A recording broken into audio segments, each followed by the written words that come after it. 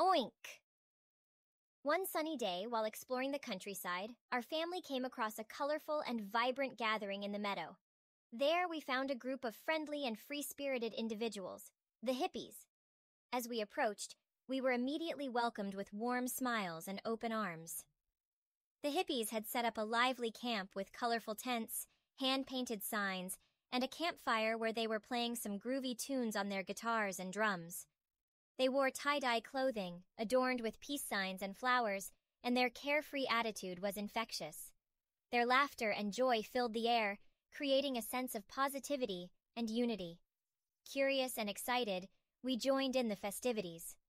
They invited us to sit around the campfire, and we all shared stories of our adventures and experiences.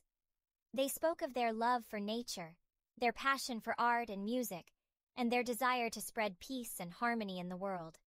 They offered us delicious vegetarian meals made with love, and we gladly shared some of our favorite snacks, including Mummy Pig's lasagna, which they absolutely loved.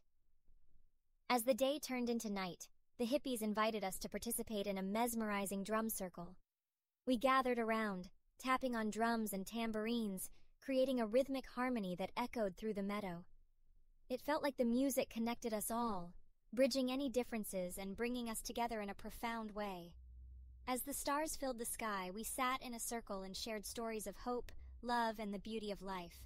It was a magical experience, one that reminded us of the importance of cherishing each moment and embracing the diversity and uniqueness of every individual.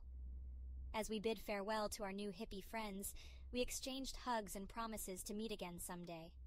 Their spirit of acceptance and love left a lasting impression on our hearts, and we carried that feeling of unity and peace with us on our journey home.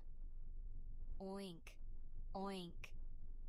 Meeting the hippies was an unforgettable encounter that taught us the power of spreading love and positivity wherever we go.